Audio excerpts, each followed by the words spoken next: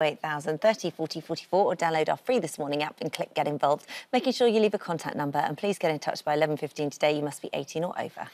Now then, during lockdown, there have been reports of nature flourishing all over the world. Yes, with less planes in the sky and fewer boats in the sea, animals, including bees, birds and even humpback whales, are said to be thriving. And... Thriving? Thriving. Are they thriving? It's an aquatic term for thriving. Thank you, Attenborough. And another species who benefited, apparently, are merfolk. Karen Kay, who is known as the Mermaid Whisperer, says that mermaids have loved the cleaner oceans during lockdown. She joins us now to tell us more. And look what's washed up on the beach in front of her. Amazing.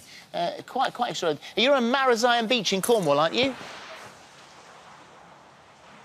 Yes, we're here now and we've got the beautiful St Michael's Mount behind us and it's lovely. It's a little bit mizzly, but it's nice. So, OK, mermaid whispering. What do they whisper? What do they tell you?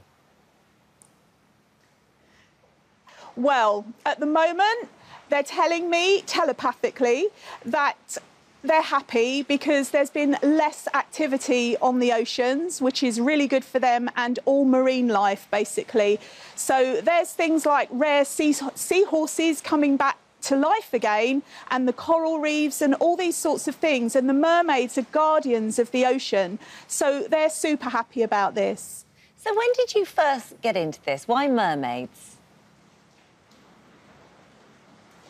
Well, first of all, why not mermaids? They're wonderful, aren't they? So when I moved to Cornwall, we're going back many, many years, I felt a calling in my heart. I was a party girl in London. I loved London and I had the calling to come to Cornwall. And when I came here, I just knew that I was home.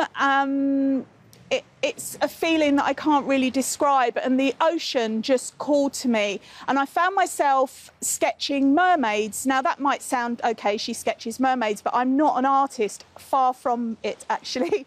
And I just drew all these mermaids, warrior mermaids, male mermen, and it just came through, and I just felt this inexplicable pull to the ocean and a connection with them. You would think, really, that the merfolk, knowing the mess we've made of the land, would quite like to keep it quiet that they were there and to crack on with their mer lives all on their own. Why do they contact you? What have they got to say? What do they think of us?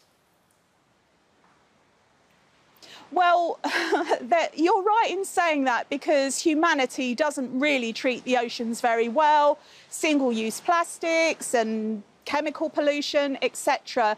But when they feel, because it's all about feelings with mermaids, because it's under the sea, it's emotions, it's fluid. When they feel that there's a human, because remember, mermaids are half human too. So when they feel that there are humans or a human that is receptive to their message, then they will come forward to say, look, come on, this is our environment. We've got to live in this, and it's a mess. So they'll come forward and kind of, not just me, there are other people as well that will hear the messages from the mermaids, and they will hear and act upon those messages and share the message. Well, can you speak to them now? I mean, I'm just wondering how the mermaids are in lockdown. How are they feeling? Is there anything? I mean, they've got a lovely platform here now on TV. Is there anything they'd like to say? Well, the mermaids are very happy during lockdown because, as I said, there's less activity on the ocean. So it means that they've got the domain over their domain, if you like. They want everybody to know that the ocean is their home. And even though we can't all see them and we can't all hear them, they are definitely there. The same as fairies are guardians of the land, mermaids are guardians of the ocean. And they just want us to know that we need to protect it because water is the source of all life. So can you talk to them now?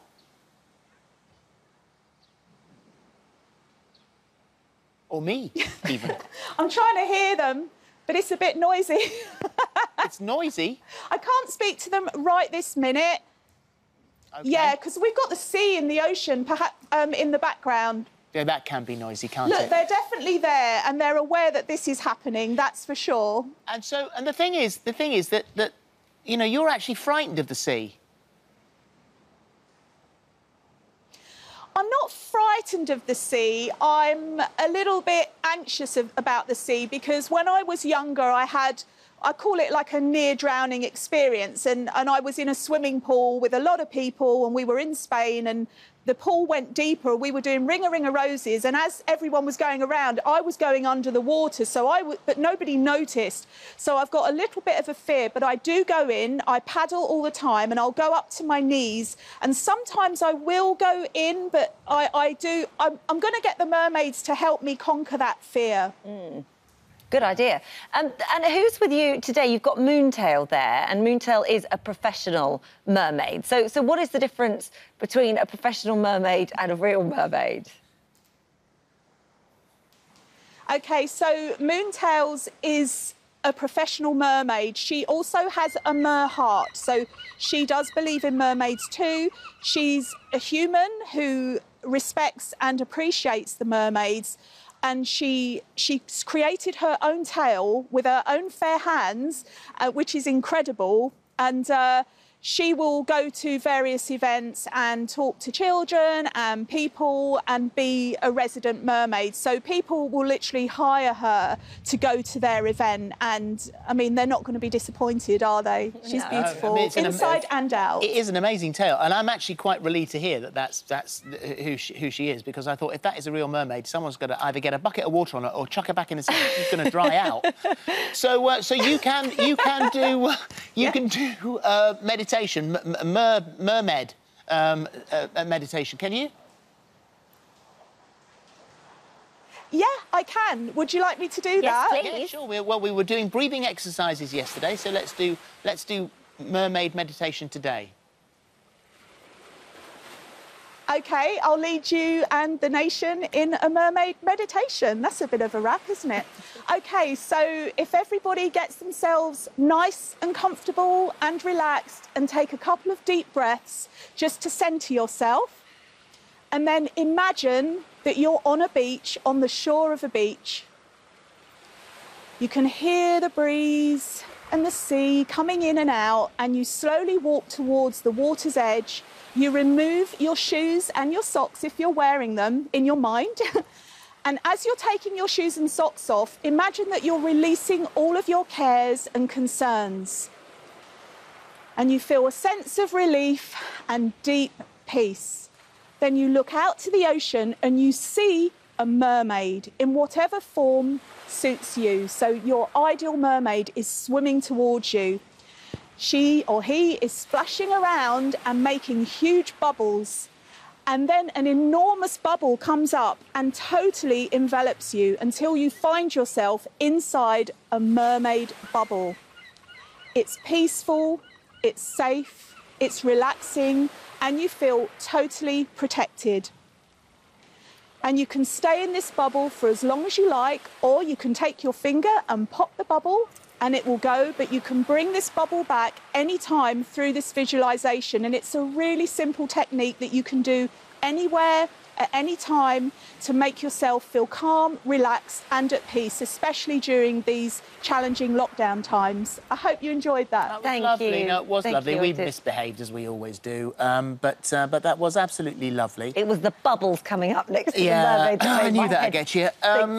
Thank you very much indeed. Lovely to talk to you. And in fact, the last time I think you talked to us, you were in the studio talking to fairies. Yeah, that's right. You know, you are multilingual when it comes to the spirit world. They're all of the elemental realm. And you've got a book, a card book and a guidebook, messages from the mermaids, and they're all available now as well. Thank you so much. Lovely to talk to you. Thank you, Karen. They are, yeah.